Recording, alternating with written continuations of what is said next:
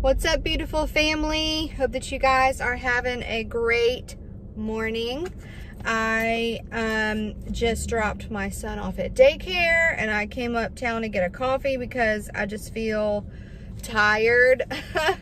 I'm the big 30 today, so I decided to treat myself. I'm gonna go get my nails done.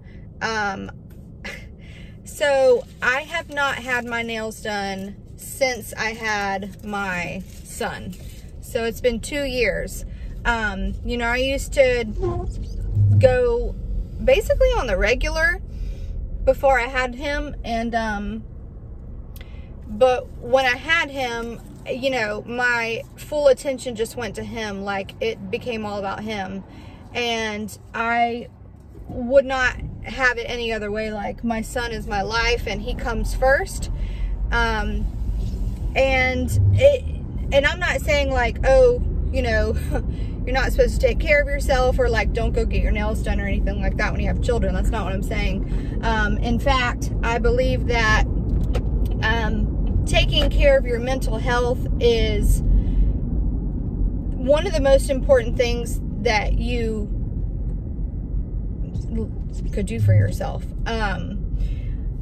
Do not ever let anybody condemn you or make you feel bad for taking care of yourself. And that goes for anyone who has children, any mamas out there.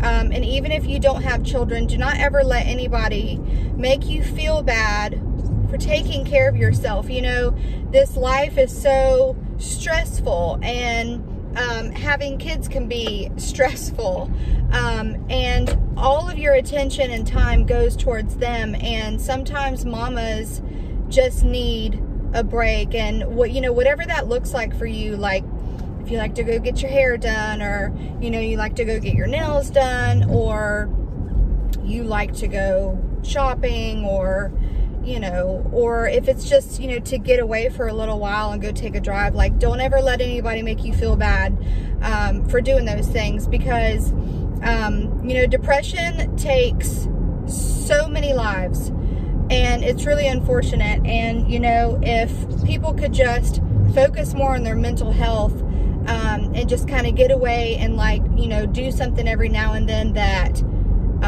you know, that kind of calms their mind. You know, for me, for the longest time, it was going to the gym. That was kind of like my stress reliever. It wasn't about, you know, like, you know, being thin or anything like that. It was more like I just felt better whenever I left the gym. So whatever that looks like for you. But anyways, I just wanted to get on here and just talk to you guys about a few things this morning, because I have a chance to. It feels so weird, like I'm not working today. My son's at daycare. First time going to go get my nails done in forever. I just feel like it feels weird. That video that I posted last night, I know that was very hard for a lot of people to watch. And I know it was disturbing. But I felt led to share it because it's the reality of what's going on over there right now. And so many citizens over there in China are desperately crying out. I mean, we see so many that are making videos and posting them online. And I think last night I just saw Miss Wuhan post a video, and she's in just so much distress, and she says, I literally feel like I'm going crazy. And she said, you know, the government is corrupt, and if you try to speak out, they'll lock you up. You know, I already knew from the get-go, like, the numbers that they were sharing were false, but they're also trying to cover up and hide a lot of, like, just the sketchy things that they're doing in general. I mean, I've seen a lot of leaked footage. I've seen the government coming up to people's homes and quarantining them and telling them that they can't leave. And that they were going to go ahead and proceed to weld them shut, like weld them into their homes from the outside. So, and like the guy on camera, he was like, okay, well, what happens if I get sick, or what happens if there's a fire that breaks out, or what happens if, like, you know, what happens if this or that happens? And they're just saying, like, are you going to cooperate? Are you going to cooperate? And they're like welding these people into their homes. They're not treating them like people anymore. They're treating them like a virus. And so there is just so much going on over there that they're trying to hide and cover up. Yet, you know, it's just a matter of time until people really figure out, like, and see truly what's going on, because people are gonna, like, get it out there. People are gonna tell others, like, and just like this leaked video, there was a, like, this rumor that was going around that China was trying to get an approval to burn and kill patients who had the virus. It turned out to be false. Like, if you just look it up, literally, like, it turned out to be false. However, I'm really, really, really, really thinking that whole thing through again, because that video that I posted of that person being burned alive is not fake. It's not something that you can stage. And people want to downplay this like it's not really happening. It's not that severe. The numbers aren't that high. Oh, stop watching the news. You're just freaking yourself out. But I felt led to share it because this is what's happening. This is the reality of so many people. And if people don't see it, then they won't see the severity of why we need to pray for these people. With that being said, last night I was kind of just in frustration. Like, after I had watched the video, I posted it, I get in the shower and I'm talking to the Lord, and I'm like frustrated. I'm like, Lord, I don't even know, like, what do I even pray anymore? You know, like, it's so bad over there. And it's like, am I really going to be able to, like, say a prayer and it help at all? And, like, I'm just, you know, I'm frustrated. And, so I'm praying, right? And I just, like, all right, like, and I start praying for the safety of people. I start praying for the children over there. I start praying that God just protects them. And I'm just praying, right? And I've told you guys I haven't had a vision since the last one. The very last one was, first it was the lava coming down the mountain. Then the other one was God's fist coming down onto the earth. The guardian angels, and time is up.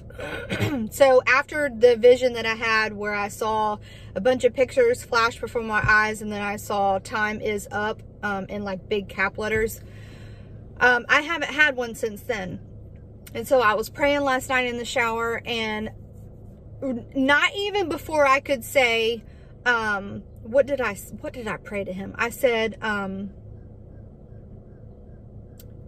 I think I said something along, like, I was about to say, Lord, just put your hand over them, or it was something along that lines. And before I could get it out, I had a vision, and I got so excited because I haven't had one since my last one. And, you know, I believe that God gives us things in due time, and whenever it's the right time for him, that he feels that he should give you something. And so, I saw the whole city of, I guess it was Wuhan, but I saw China, and it was like a huge city. And I knew it was China because I was praying for China.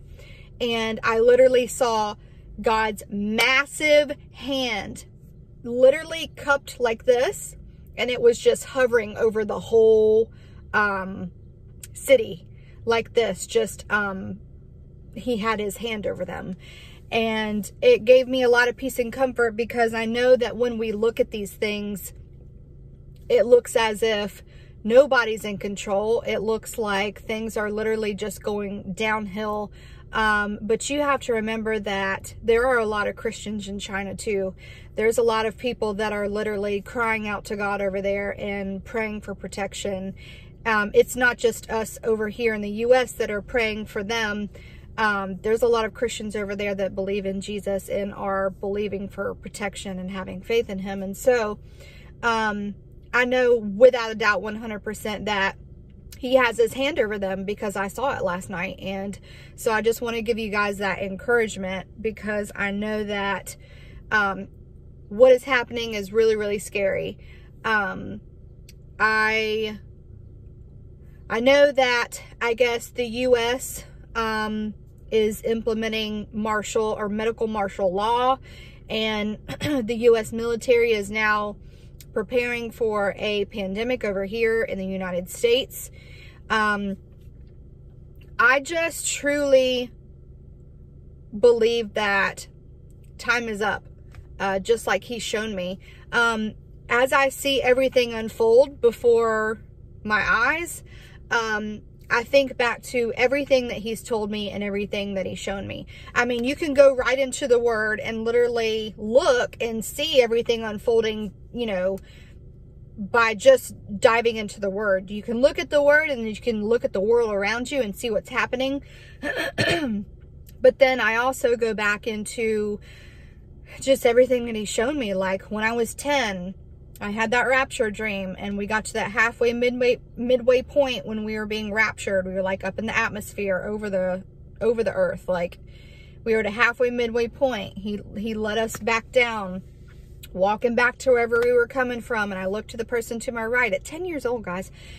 And, and I looked at them and I said, that was a sign from God that it's almost time to go home. And that was what, 19 years ago that I had that. And, so when I was 10, he was telling me it's almost time to go home. And I know for a fact that he's raised me up for a time such as this to get people prepared. How do we be prepared? We believe in Jesus. We believe on Christ. We put our trust and faith in him, that he is who he says that he is. And he says, whoever believes in me shall not perish, but have everlasting life. You know, you have to admit that you're a sinner in need of a savior to be saved. So, and then I look at that, and then I remember when I first started my YouTube, I was watching Pastor Tim and Gigi and, all of these watchmen and watchwomen. And, I was getting excited, but I was telling the Lord, I'm like, you know, I don't want to lean on my own understanding. Please, God, like, can you give me my own confirmation? I had left my work area. I went down to the bathroom and I prayed all this stuff. And I said, Lord, if you're coming soon, imminently, like this is what I told him. I said, Lord, if you're coming soon, I mean, imminently, not years down the road. If you're coming soon, please give me my own confirmation. Please give me something. So the day passed on. The next morning, long story short, my son had woken up. I saw him wrestling around on the monitor. Well, he'd went back to sleep, so I dozed back off. Literally in the same position that I was in the bed, I had like this. It was a rapture dream. It felt like an out-of-body experience, but it wasn't real. Obviously, we weren't being raptured. But I literally had the most real rapture dream ever. And the dream took place in the actual spot I was laying in my bed, and I was being raptured out of the bed. Like me and my husband were being raptured out of the bed, and it felt so real. And that was the very first YouTube video I ever put up on this channel. I've had 1, 2, 3, 4. I've had 5 visions now. A bunch of pictures flashing before my eyes, and it says time is up in big cap letters. I saw the lava flowing down on the mountain. I knew it was destruction. You know, just probably something that happens after the rapture, during probably the tribulation time. And then I saw God's fist come all the way down from the sky, literally come straight down like this and slam into the ground. And I mean the whole ground and the earth shook and cracked, and I knew it was his judgment. And then the dream that I had the other night of the second coming. You know, I see a lot of mockers and scoffers say, oh, look, that shows she's going to be left behind. No, God gives us dreams sometimes and allows us to be in that situation, to experience it, to see the severity of it. I know my eternal security, and you should know your eternal security as well, because the Bible makes it so clear all throughout the Bible that whoever is a born-again believer, nothing can snatch you from his hands. And so God wants you to have that peace, that true internal peace and joy. Anything that is not of peace, joy, love, all the fruits of the Spirit, you know, anxiety, fear, depression, all that stuff, being scared, all of that comes from Satan. And he wants you to live in fear. I know that whenever I first started this YouTube channel, that I thought it was going to be easy peasy. I thought it was going to be all rainbows and butterflies. And the very first night that my husband had went on nights, I was attacked in my sleep by Satan. Of course, Satan was not in my house, but when you are asleep, you're in your most vulnerable state. So I knew exactly what he wanted. He wanted me to get off of YouTube. He knew that I was out here preaching the truth, and so he wanted to shut me up. And I had went to sleep that night, and I just was in so much fear and anxiety. Like, I didn't want to be alone. My husband was on nights, and so, you know, I don't like to sleep alone. And so it was the worst attack I had ever had, ever, in a dream. And it was so real, and I literally heard Satan's voice in my right ear when I was waking up. And I can't remember what he said, but, you know, I don't want to you know, he's nothing. He's nobody. It's all a front. I'm sure that big, scary voice that I heard in my ear as I was waking up, that's not really what he sounds like. You know, he's just puny. It's all a front. It's all an act. But I knew for a fact, basically what he was saying, though, is that, okay, listen, Chelsea, your husband's on nights. And I know that you're scared, and I know that you don't like to be alone. So go ahead and shut down your YouTube, shut your mouth, stop telling people the truth, and I won't attack you in your sleep anymore. And there's so much fear. Like, I've never woken up screaming, crying like that in my life. And I could have done one of two things. I could have stayed in that state of fear and anxiety, and I could have just hushed up, and I could have allowed him to win, but instead I got up and I fought back. I went out on the porch, and I just started praying out loud, and I started rebuking him, and I told him that that this is God's property. This is not your property, and you have no business being here. I rebuke you in the name of Jesus. You have to leave. And I just started just praying out loud with confidence. And the anointing of the Holy Spirit literally just came right over my body, and all of the anxiety and the fear was gone. And I felt so much peace. It literally was like a rush, like came straight over me. It was like the middle of the night. I had woke up, and I went out there, and I just started praying. And the anointing of the Holy Spirit just rushed right over me. And it literally, the only way I can describe it is I literally felt like I could run a marathon. Like, I was just like pacing back and forth on the porch, thanking and praising God, like, for his presence and showing me that he was there. And that's when I had the vision, when I saw the guardian angels literally wrapped around my house. They were shoulder to shoulder. They were extremely tall. I remember seeing their wings like being like the length of their bodies. I mean, they were really tall.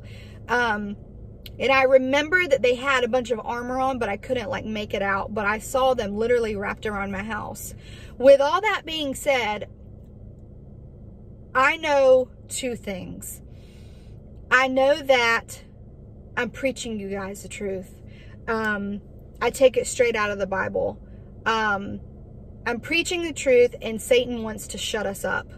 But God is more powerful than that. And we are his children. And, you know, that's one thing. We're out here preaching the truth. Satan is furious, but there's nothing that he can do about it. We are protected. We are loved. We are treasured by the Father. And the other thing, he's coming back. The Lord Jesus literally is coming back for us. We are going to soon be raptured out of here, out of all of harm's way, because as soon as a restrainer is removed, which is us, as soon as we're removed, all hell's going to break loose on this earth. Then the Antichrist will come on the scene, and he'll say, oh, peace and safety, everything's okay. Here's the answers to everything. Guys, I know that the Lord has raised me up for a time as this, as well as many others. There are so many others out there who are getting true dreams and visions from the Lord.